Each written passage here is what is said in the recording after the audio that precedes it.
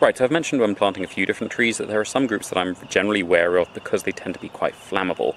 And that is true of the tree that I'm planting tonight, but the main reason I've avoided this genus so far is actually because of a little bit of stereotyping on my part, which I didn't realise was quite inaccurate. So Eucalyptus is a huge genus of trees. It has quite a lot of species with quite a lot of diverse lifestyles.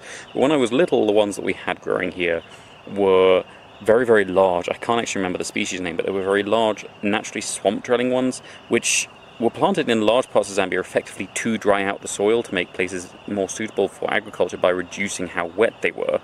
And they did that a little too effectively, and some rivers actually have significantly reduced flow. That's not just down to the eucalyptus, and they are sometimes unfairly blamed for that, because clearing the land in many cases would have been more effective at reducing the amount of water, so they are not entirely to blame for what we've done to our rivers here, but they are quite a contributor to reduced water compared to native woodland generally.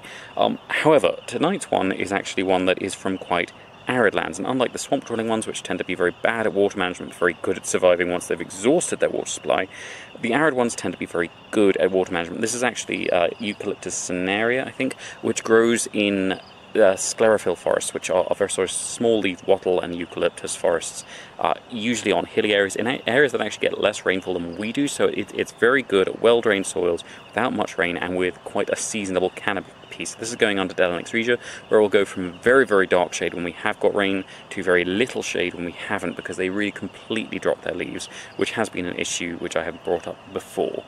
Because this is a fairly hardy and toxic plant, it shouldn't need much in the way of companion plantings, but because it's quite small and quite sort of floppy still, I'm going to be giving it a piece of the Dracaena fragrance variant Missangiana, which it can then sort of lean on until it's sort of woody enough to stand up by itself. We're also going to be giving it a little bit of a succulent ground cover in this same area, in the hopes that this Kalanchoe delegoensis will stand up to the Commeline communis, which spreads into this area every rainy season.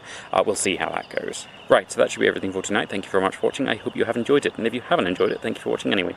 Please tune in again tomorrow, because we'll be planting something different, almost certainly something less flammable, because there are a couple more flammable trees I would actually like to have, but none of them that I've ever seen for sale.